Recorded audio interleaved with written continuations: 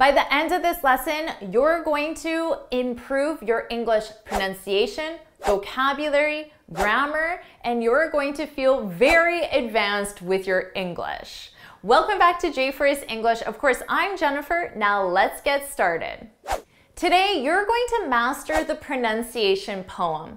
This was a poem that was written specifically combining many difficult to pronounce English words. So first in this lesson, we're going to review the poem and we're going to focus only on the pronunciation. Now first, I'm going to show you a line of the poem. I'll highlight that line and I want you to read it out loud. Make sure you read it out loud because after I'll read it out loud so you can compare your pronunciation and then I'll explain every difficult to pronounce word from the poem. We'll do the entire poem from start to finish and focus only on your pronunciation. After in the lesson, we'll review the poem again and we'll look at the vocabulary and the grammar, the expressions. We'll focus on the meaning of the poem. So first we'll focus on pronunciation and next we'll focus on the meaning of the words. So let's start and focus on the pronunciation now. Remember, first you're going to read out loud the words that are highlighted. And then after, I'll say them and you can improve your pronunciation. The pronunciation poem. You can say poem, 1 syllable, or poem, 2 syllables. Poem, poem.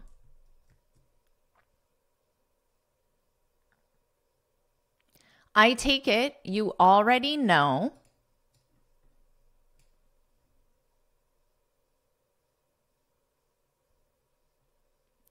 of tough and bow and cough and dough. The difference is in the vowel sound. Each of these words highlighted has a different vowel. Listen, ow, ah, o. The vowel is different, but also the GH at the end is different. Here we have a F and F. Tough, bow, there is no GH at the end. It's totally silent. An F again, cough, and no GH. It's silent. Dough, O. Tough, bow, cough, dough. I'll read it again. Of tough and bow and cough and dough.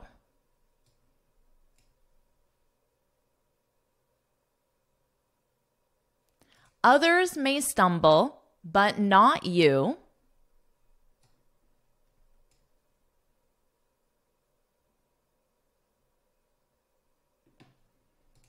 On hiccup, thorough, laugh, and through. Again, the difference is in the vowel sound and the GH at the end. Here, hiccup, this is the British spelling. In American English, we spell it like this, which the ending is more close to the pronunciation up, up, hiccup, hiccup. But this double C is still confusing because it's pronounced as a k, hic, hiccup, hiccup. So phonetically, hiccup. Hiccup, thorough, thorough. Laugh, f with that F. Laugh, laugh. Through, through. The past simple of the verb throw, through, exact same pronunciation. Through, through. I'll read this again. On hiccup, thorough, laugh, and through. Now, don't worry about writing these notes down because I summarize everything in a free lesson PDF and you can review this and practice your pronunciation after the lesson. So you can look in the description for the link to download the PDF. Say it out loud. And cork and work and card and ward. Here for cork and card, notice both of them start with a K sound. The vowel is or, R. Cork, card. Now, for work and ward, it's the vowel sound. Here we have a were. Like you're saying the past simple of the verb to be, were, and then you just add a K on it. Were, work. Now, ward, this is like the past simple of the verb wear. Yesterday, I wore a sweater, and then you just put a very soft D. Ward, ward. Let's continue. Read this out loud.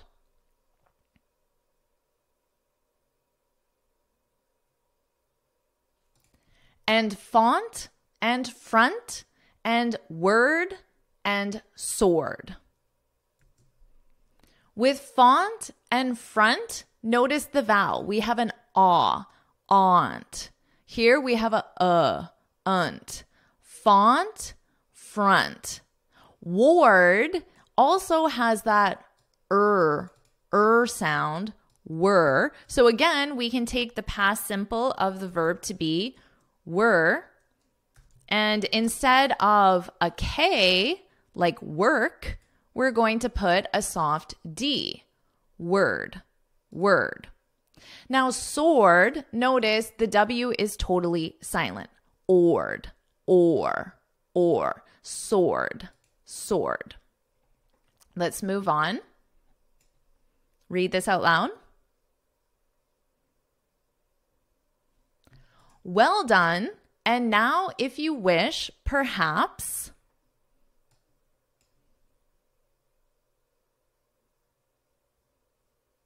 to learn of less familiar traps. Woohoo! 2 sentences that were easy. Let's keep going. Read it out loud. Beware of heard, a dreadful word. Notice we have EA, but in this case it's and in this case it's ed, heard. So you can think of it as her, him, her, and then just add a D, heard. In this case, you can think of it as ed, the name ed, and then just add a dread, and then obviously full, dreadful. Heard, dreadful, and we've already learned word. Remember, word. Let's move on. Read it out loud.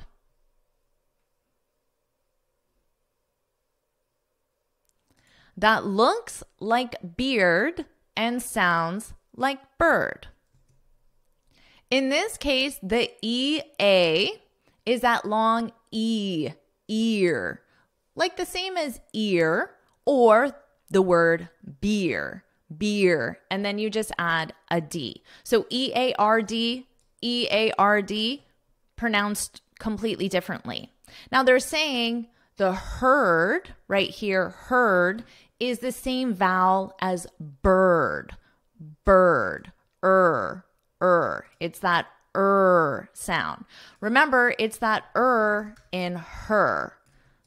So him, her, take that vowel, heard, bird, same vowel sound. You're doing awesome. Let's continue. Read it out loud.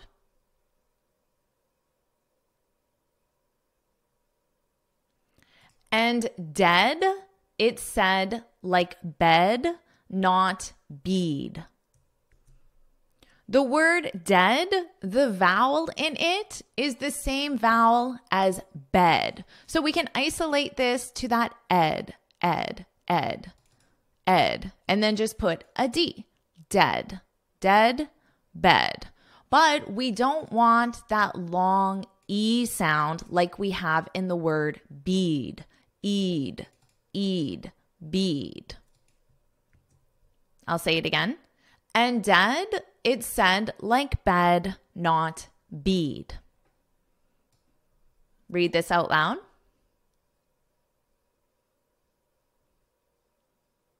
For goodness sakes, don't call it deed. So this EA is pronounced as the long E, bead.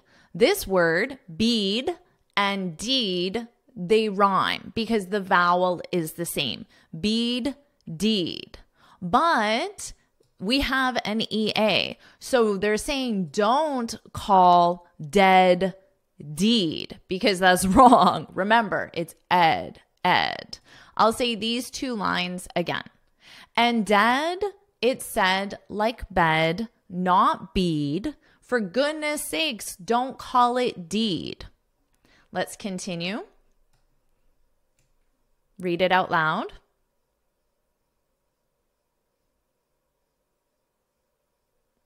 Watch out for meat and great and threat.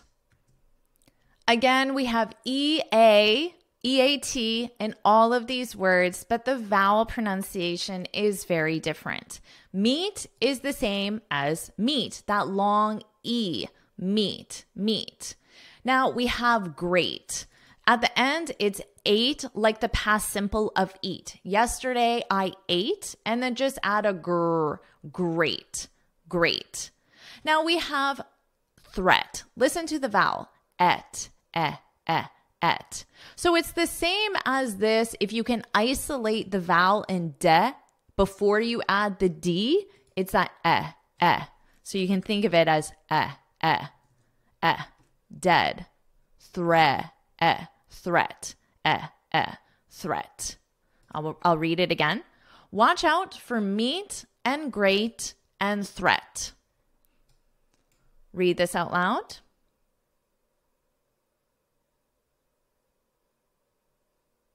They rhyme with sweet and straight and debt.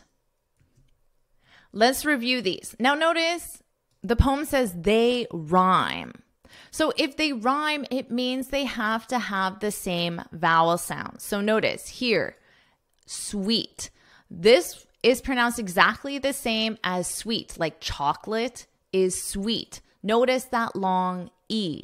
Meat, sweet. Great, straight. Now, I put just the number 8 because that's exactly how you pronounce it. This 8, yesterday I ate, that is the same as the number 8. 5, 6, 7, 8. Yesterday I ate. Straight. So you just add a stir onto the number 8. Straight. Now threat, remember it's that threat. Debt. I wrote the word debt here so it's easier to see the connection, but it's also on the second line. Now notice the B is totally silent in the word debt. You don't hear it at all. Debt. And it's that debt. I'll read these two lines again. Watch out for meat and great and threat. They rhyme with sweet and straight and debt. Let's continue. Read it out loud.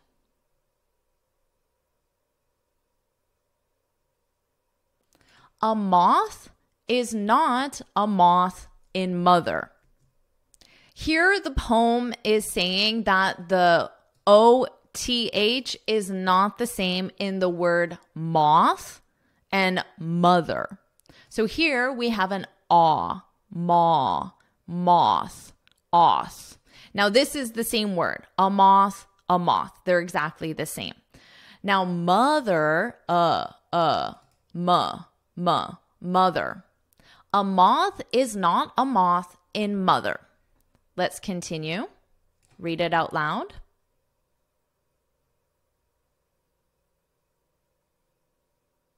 Nor both in bother, broth in brother. Let's review these vowels. Here we have an O sound, both, oath, both.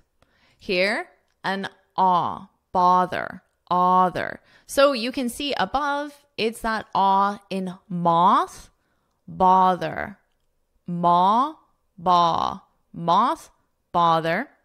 And then we have the same vowel sound as in bother, but you just add an R, broth, oth, broth.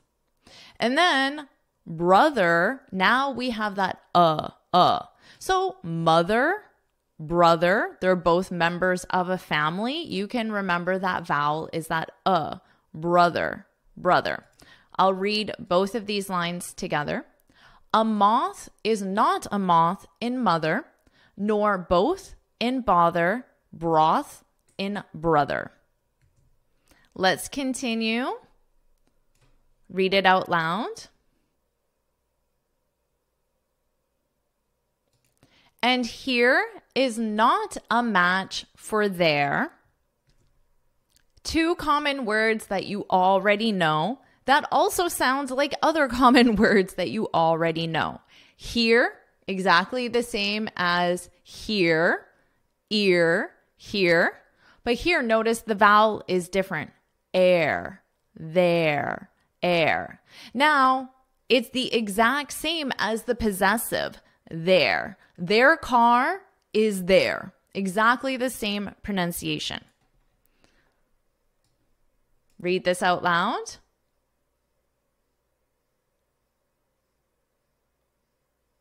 And dear and fear for bear and pear. So dear and fear have the same vowel. It's also the same as here.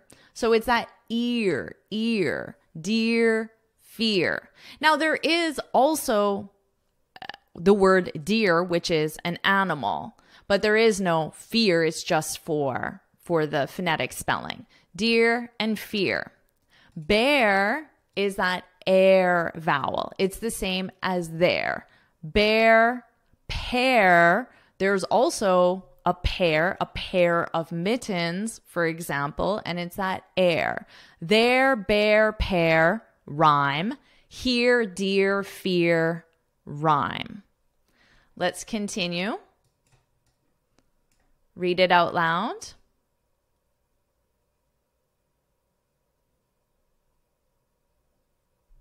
And then there's dose and rose and lose.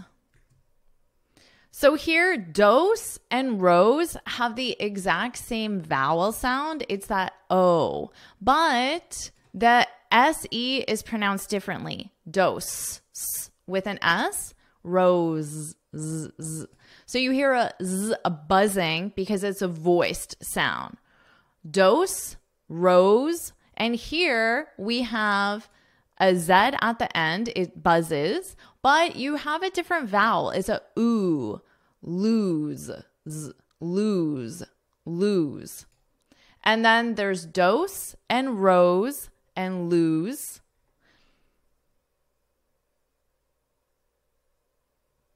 Let's continue. Read it out loud.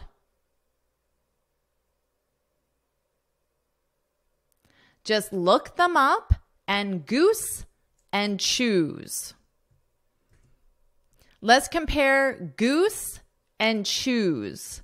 So the vowel is the same. It's the same as lose, ooh, goo, chew. But it's the difference between that S, the unvoiced, and then the Z, the buzzing, the voiced. Goose, choose, goose, choose. I'll read these two sentences together and then we'll continue. And then there's dose and rose and lose. Just look them up and goose and choose. Read it out loud.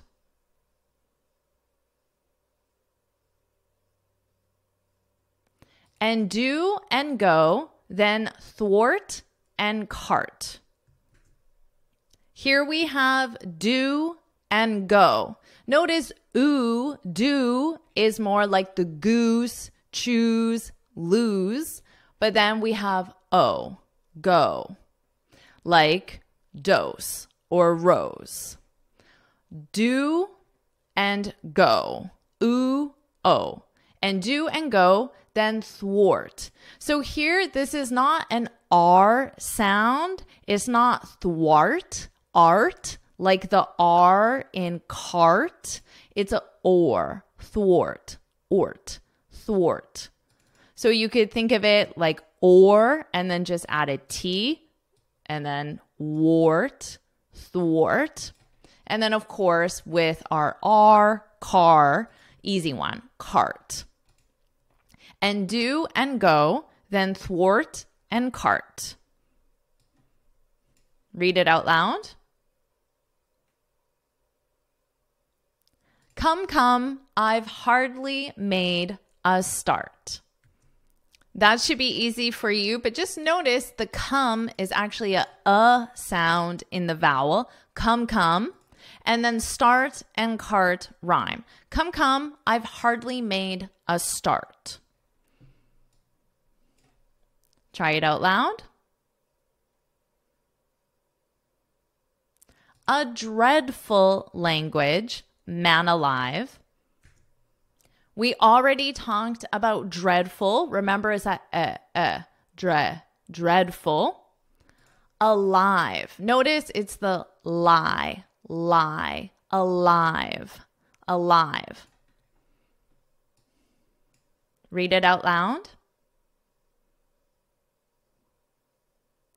I'd mastered it when I was 5. So here, easy for you, right? We have 5, which of course rhymes with alive. So this is an easy way to remember pronunciation, is to find a word that is your word you know how to pronounce. You know how to pronounce 5. So now when you think of alive, you can remember that vowel sound in 5 and you can apply it to the word. A dreadful language, man alive, I'd mastered it when I was 5. Our last 2 lines. You can read this one first. Read it out loud.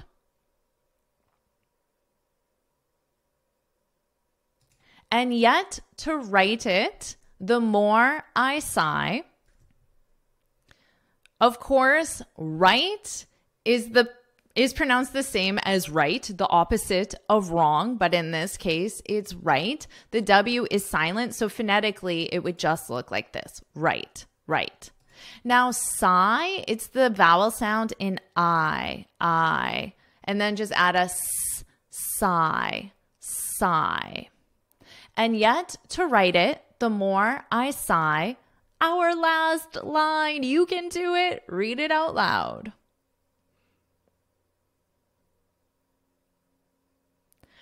I'll not learn how until the day I die. First, let's look at learn, because we've talked a lot about this EA pronunciation. We've seen it in many different forms. Here, you can think of it as a earn, more of a sound, or you can just think of the vowel is just not even there, and it's earn, learn. Whatever is easier for you to remember the sound. Learn. I'll not learn how until the day I die.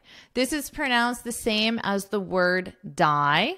And notice all of these have that same I sound in every single one. Alive, 5, sigh, die. Sure, the beginning is different, the end is different, but if you isolate the vowel in all of these sounds, it's that same I vowel. And you did it. That's the pronunciation poem. Now I'll read the poem from start to finish, and you can focus on the pronunciation. And make sure after you practice reading this out loud and focus on all the individual words as well. So I'll read it from start to finish. The pronunciation poem. I take it you already know of tough and bow and cough and dough. Others may stumble, but not you, on hiccup, thorough, laugh, and through, and cork and work and card and ward, and font and front and word and sword. Well done, and now if you wish, perhaps, to learn of less familiar traps. Beware of herd, a dreadful word that looks like beard and sounds like bird. And dead, it's said like bed, not bead. For goodness sakes, don't call it deed. Watch out for meat and greet and threat. They rhyme with sweet and straight and debt. A moth is not a moth in mother, nor both in bother, broth in brother. And here is not a match for there, and dear and fear for bear and pear. And then there's dose and rose and lose. Just look them up, and goose and choose. And do and go, then thwart and cart. Come, come, I've hardly made a start. A dreadful language, man alive. I'd mastered it when I was 5. And yet to write it, the more I sigh, I'll not learn how until the day I die. Amazing job mastering that pronunciation. So now let's move on and focus on the vocabulary, the expressions, the grammar, because I'm sure there were a lot of words that now you know how to pronounce them, but you don't know what that word means. So let's focus on that, and we'll review the poem in detail and focus on the vocabulary. Let's do that now. The pronunciation poem. I take it you already know. Right here, this is a really great expression. I take it you already know. The expression is I take it, and then you need a clause. A clause is just a subject, verb, and then maybe an object if necessary. So the clause is you already know. This alone is a complete sentence. You already know. I take it you already know. I take it in this case means I assume. I assume you already know. So for example, let's say you see your coworker and she or he looks really, really happy. You could say, oh, you look happy. I take it you heard about the bonuses. Now, this is the reason why your coworker is really happy. And by using I take it, you're saying, oh, I assume you heard about the bonuses, and this is the reason why you're really happy. Now, you could use this with a negative emotion. You look sad. I take it you heard about the layoffs, which means you might lose your job. So you can use this with any emotion, and it means the same as I assume. You can also use this in a more everyday social situation. For example, I take it they're going to the party. I assume they're going to the party. So remember, this is our clause. The clause doesn't have to be with a you, but generally the subject is I. I don't hear this very much with we take it, she takes it. So for now, I would recommend using it with I take it, I assume that. Let's continue. I take it you already know of tough and bow and cough and dough. Okay, tough, this is another way of saying difficult. Difficult. We also use it as an adjective to describe someone who is very physically strong. She's really tough. He's really tough, which means like physically they can handle themselves in situations where they need to handle themselves physically. Now, so you might use it more in a sports context where it's important for an athlete to be tough, like another way of saying strong. But in a more everyday you and I usage, it means difficult. Oh, that exam was really tough. That exam was difficult. Now, remember, this poem is specific for pronunciation. So they're choosing words to show you how pronunciation changes. This word, I had no idea what it was, and I had to look it up in the dictionary. The pronunciation is bow. Let me write that. Bow, which is the same as this motion, what I'm doing. Let's say you're meeting the queen or the king or royalty. You would bow when you lower your head and your upper body. I can't do it fully because of the microphone here, but you get it. You bow. Or before you pray, you would bow your head to pray in some cultures. So that's bow. Now, that's the pronunciation, but what is this? It's a large branch of a tree. And bow. I had no idea. A large branch of a tree. I have never said the word bow in my life, nor do I think you will. So just ignore this. But I did teach you what bow means. Cough.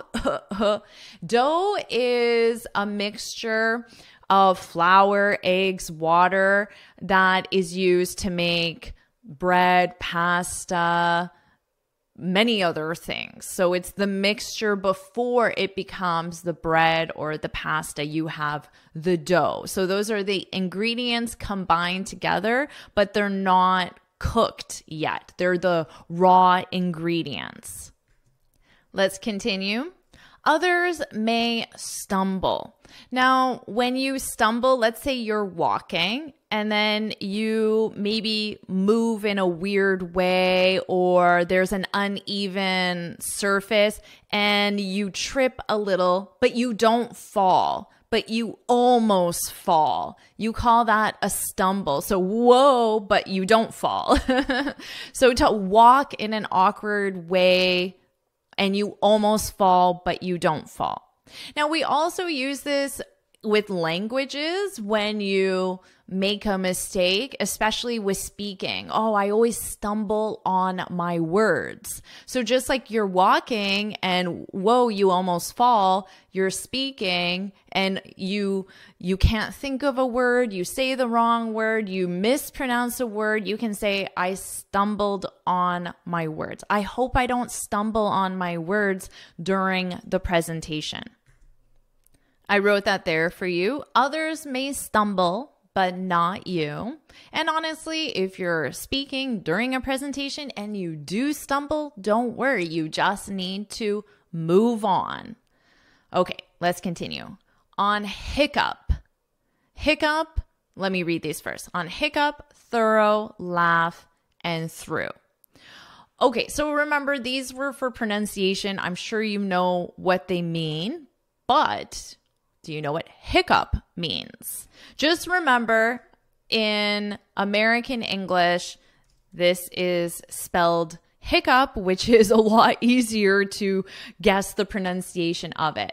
So when you hiccup, you make a noise in your throat, but it's unintentional, which means you don't want to make it. And often the noise will happen every 10 seconds, 20 seconds, every 30 seconds for a period of time, maybe 10 minutes or 5 minutes. This is a hiccup.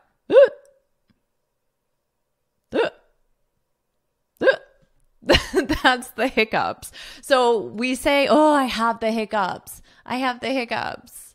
I actually get the hiccups quite frequently. I have the hiccups. I'm going to use the American spelling. I have the hiccups. Now, I don't know, in your culture, actually, this is an interesting point. In your culture, do they have a remedy for the hiccups, a way to get rid of the hiccups? So, oh, I have the hiccups. What would your friend or family member or coworker tell you to get rid of them? In North America, at least, generally we say, drink some water. Oh, I have the hiccups, drink some water. That will get rid of them. But we have this other remedy where when someone has the hiccups, you're supposed to scare them and then they're supposed to get rid of the hiccups, likely because when you're scared, you take in a really, really big breath, and that probably big breath of air helps to clear your throat and get rid of the hiccups. So if you have the hiccups in North America, someone might try to scare you. Does that exist in your culture? Okay, so on hiccup, thorough. Thorough means completely. So you could say, I had a thorough conversation with my boss. So you had a complete conversation, a full, a detailed, you discussed absolutely everything you needed to discuss. We had a thorough conversation, discussion, meeting. Now, this is commonly used in the adverb form. So you could say, we discussed the issue thoroughly. You could also add it here because adverbs are flexible. We thoroughly discussed the issue. To be honest, you can remember it here because it's always easier to remember that adverb, verb, and that's correct most of the time. So let me change the placement for you. We thoroughly discussed the issue. We had a thorough conversation. So this is an adjective because it modifies the noun. Conversation is the noun. And then we have the adverb. It is more commonly used as an adverb than an adjective, but obviously it's possible. And remember, this is specific for pronunciation. Let's continue. I'll highlight these for you and then we'll continue. And don't worry about taking all of these notes because I summarize everything in a free lesson PDF. So you can look for the link in the description to download the PDF. Let's continue. And cork and work and card and ward. Okay, cork, this is a cork. It is the top of a wine bottle. So this is the top of a wine bottle. I have a lot of these in my house because my cats love playing with these. I throw them and they go crazy for them. And they don't play with any of the expensive toys I've bought for them. They play with a cork that I got for free. So this is a cork. And work and card and ward. A ward is an area of a hospital or a prison, likely other things as well, but these are the two that I'm familiar with. For example, there's a children's ward in a hospital. So an area of the hospital that's only for children. During the pandemic and likely still today, there's a COVID ward. There's an area of the hospital specific for people who have COVID. And honestly, I don't know what the different areas of a prison are. I don't know much about prisons. However, this is interesting. I just thought of it because the person in charge of a prison is called the warden. And that's probably where that word came from. Warden. I never thought about that because like I said, I don't think about prisons too frequently, but warden, ward. The warden is the person in charge of the entire prison. They're like the CEO of the prison. Okay, let's continue. And font and front and word and sword. I don't think there's anything you wouldn't know here. Well done. And now if you wish, perhaps. Perhaps is another word for maybe. They mean exactly the same thing. Perhaps the only difference is, maybe the only difference is that perhaps is a little more formal. I wouldn't necessarily say it's the formal version of maybe, but it just sounds slightly more formal and maybe just sounds everyday. Maybe does not sound slang or informal at all, but when you see them side by side, it sounds slightly more formal. Otherwise, it's the same meaning. Perhaps I'll go to the party. Maybe I'll go to the party. To learn of less familiar traps. A trap, this is a useful expression because it represents a difficult situation without an escape. An escape meaning you can't get out of that difficult situation. For example, when I was a kid, I would often complain to my dad that I was bored. I'm bored. I have nothing to do, because I wanted him to entertain me or suggest a way to entertain myself. But every time I said that, I'm bored, I have nothing to do, he would always say, well, I have some chores for you to do. You can clean the floors, you can vacuum, you can prepare dinner. And he would always give me something obviously a kid does not want to do. This is when I was 13 years old.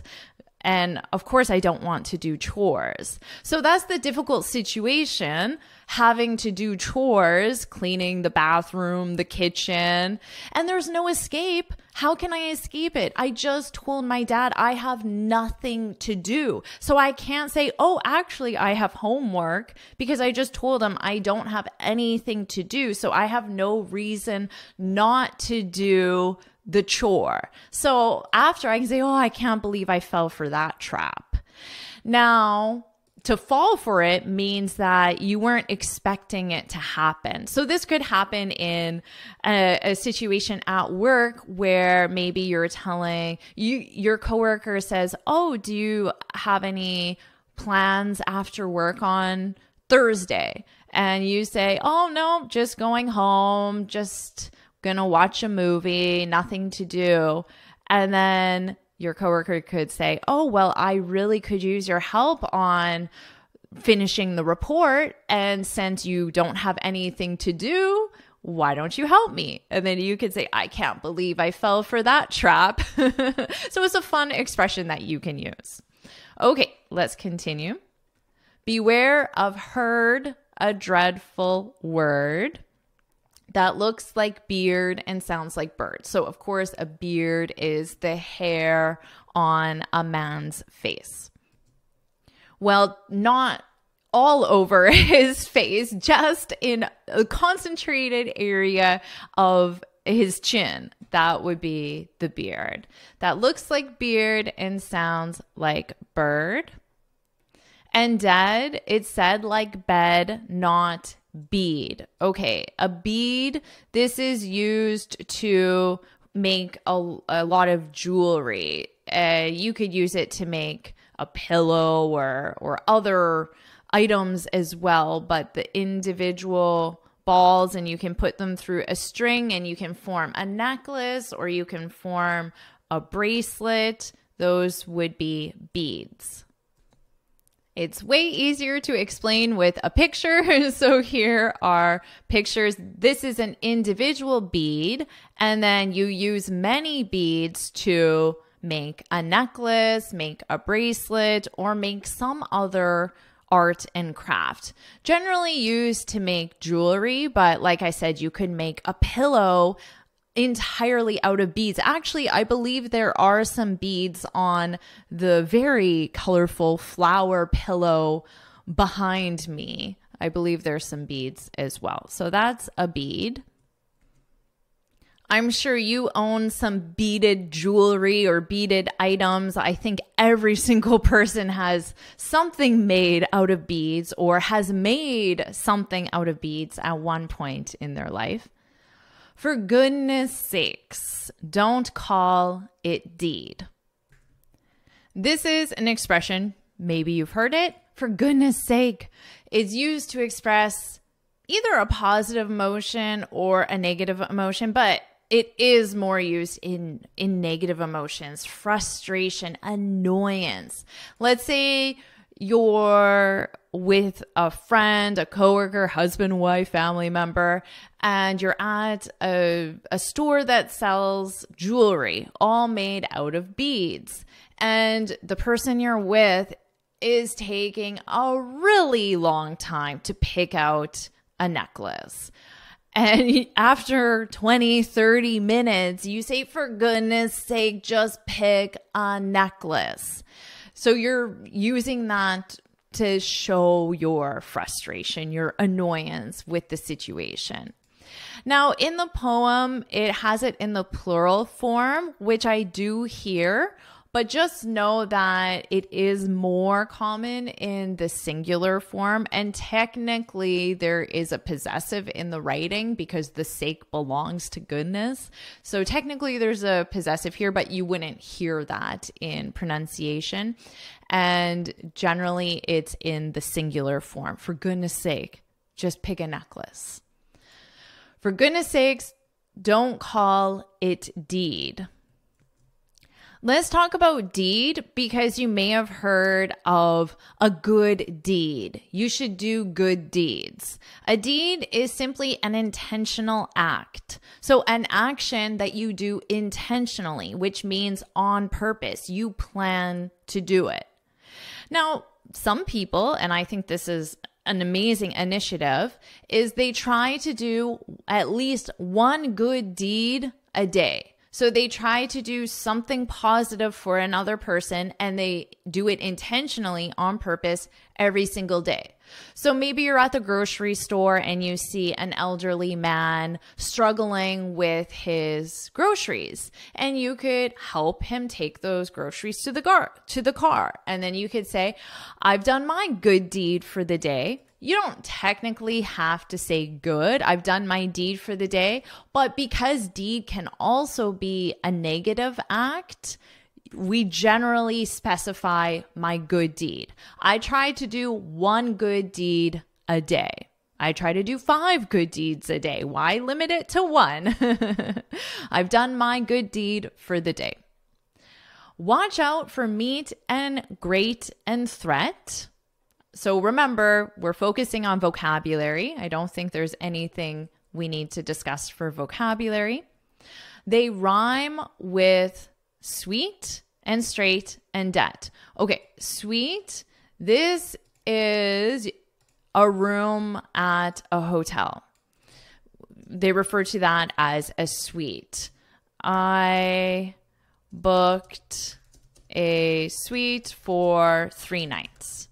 For example. So I booked a room at the hotel for 3 nights. I booked a suite for 3 nights. Now, we also use this to identify an apartment or condo building, usually for mail purposes. So let's say your address is on Main Street. This is the name of your street. And your apartment building, your condo building is 100 Main Street.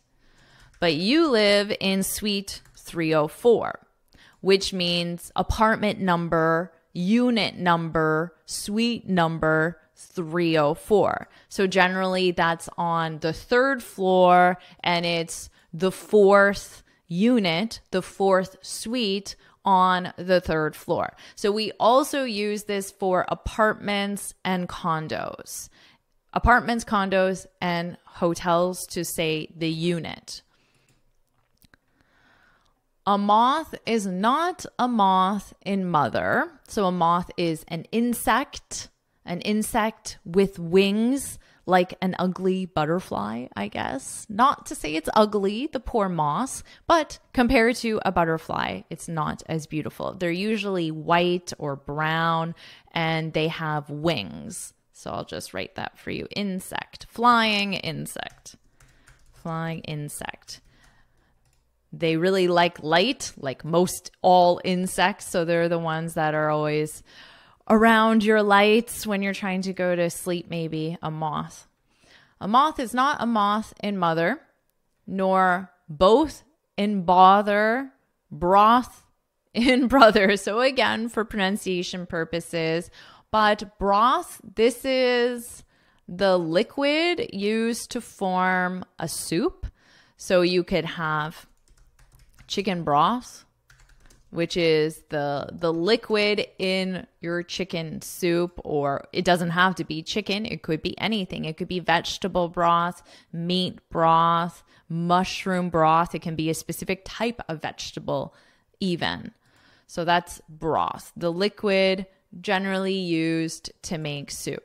A chicken broth, liquid in soup. Broth. So you can say, this broth is delicious. Did you make this broth yourself? And here is not a match for there, and deer and fear for bear and pear. Okay, again, I don't think there's anything for vocabulary here. And then there's dose and rose and lose. Okay, so dose, this is a medical term, and it's how much, the quantity of a medication. That's the dosage. So you could say, I'm on a low dose of aspirin. So dose is the measurement of that medication. So maybe that represents 100 milligrams. But the person wouldn't know, whoever you're talking to. So you would have to, if you wanted to know, you would have to ask them, oh, how much is it? But it's just the measurement used for medication. And then lose, this is, of course, the opposite of win. So opposite of win, for example, we lost the game. That's the past simple. We lost the game. Just look them up and goose and choose. And do and go, then thwart and cart. Okay, let's talk about thwart. Thwart is a verb, and when something thwarts something, it prevents it from happening. For example, the rain thwarted my plans. Remember, thwart is a verb, so here is conjugated in the past simple. The rain always thwarts my plans. So here it's conjugated in the present simple. And this is the something, the rain, and this something prevents, which is the verb thwart, something else from happening. The rain thwarted my plans. The rain always thwarts my plans. Come, come, I've hardly made a start. Hardly is another way of saying barely, barely. So it means a small amount. If I say I've hardly made a start, it means I have made a start. To make a start just means start. There's no difference here. So you can say, to put it in an easier to understand way, started. I've hardly started. I've barely started. So you have started, but just a very small amount. Sometimes students will say, I hardly worked this weekend. Now, this actually means I worked a small amount this weekend, a very small amount. But what they actually wanted to say was, I worked hard this weekend, because they forget that hard is the adverb. So hardly does not mean hard. Hardly means a small amount, which is actually the opposite of hard. So English can be confusing with pronunciation, but it can also be confusing with vocabulary. So if you want to impress your boss, don't say, I hardly worked this, let's say, week instead of weekend. I hardly worked this week. Your boss will be very upset if you say this. You want to tell your boss, I worked hard this week. This will impress your boss. So I'll write that just so you remember. I'll write not a lot. Not a lot. So a small amount of, that's what hardly works. I'll write that here as well, because barely, hardly means the same thing. A small amount of, or not a lot, whatever is easier for you to remember. I did a small amount of work this week. I did not a lot of work this week. I hardly worked this week. I worked hard this week. You worked a lot this week. That's what this one means. A dreadful language. Let's talk about dreadful. This is the second time we're seeing it, but I didn't explain it at the beginning. A dreadful language. Dreadful means very unpleasant or very bad quality. So here, a dreadful language, the poem is suggesting that the English language is very unpleasant because of how difficult it is to pronounce, and also because of how difficult vocabulary and grammar can be as well. A dreadful language. Hopefully you don't think that about English. But you could say, for example, the movie was dreadful. Your friend asks you, how was the movie? Dreadful, which means very unpleasant. But remember, it also means bad quality, poor quality. So if someone asks you, how was the restaurant? Now, you could say the food was dreadful to focus on the quality of the food, but you could also talk about the quality of the service. The service was dreadful. The decoration was dreadful. So there could be different elements, but we'll just say food or service, the two most common ones. The food was dreadful. We use this to describe the weather a lot. Oh, the weather was dreadful today. It thwarted my plans. The dreadful weather thwarted my plans. So I hardly worked. We're using all of it together now. Okay. A dreadful language, man alive, I'd mastered it when I was 5. And yet to write it, the more I sigh, that's a sigh. I sigh. Okay. And yet to write it, the more I sigh, I'll not learn how until the day I die. Okay, notice here, I'll not learn. So this is a contraction, I will. But let me write this for you. I will. I will not learn how until the day I die. So this is correct. I will not learn how. But when we form a contraction with the future simple in the negative, we don't form it like this. This is considered outdated English. This poem was written a long time ago. So at the time of the poem, I'm sure that this was modern usage of the word. But today, this is not modern usage. It's grammatically correct, but not used today. So it's outdated. It's not modern, not used today. You should not use it. It will sound awkward. You should say, do you know what you should say? I won't learn how. I won't. So this is the modern usage of how we form a contraction today, use today. So again, if you say this, sure, you'll be grammatically correct, but you will sound very weird. Don't say it. Say, I won't learn how until the day I die. And if you ever forget, just don't use the contraction and say, I will not learn how until the day I die. So now you know both the pronunciation of the pronunciation poem and you know the vocabulary in the pronunciation poem. So now you can say, oh no, English isn't a dreadful language. You just need to learn it. And you have a great teacher, hopefully you think so, a great teacher to help you master it. So now you've mastered the pronunciation poem. Amazing job. Think of how much you've learned today, how much you've improved your vocabulary, your pronunciation, your grammar, your expressions. You've done all of this in this lesson. Amazing job. You should feel very proud. To celebrate your accomplishment, put woohoo in the comments. Put woohoo to celebrate your success. You deserve it. And you can get this free speaking guide where I share 6 tips on how to speak English fluently and confidently. You can click here to download it or look for the link in the description. And why don't you keep improving your English with this lesson right now?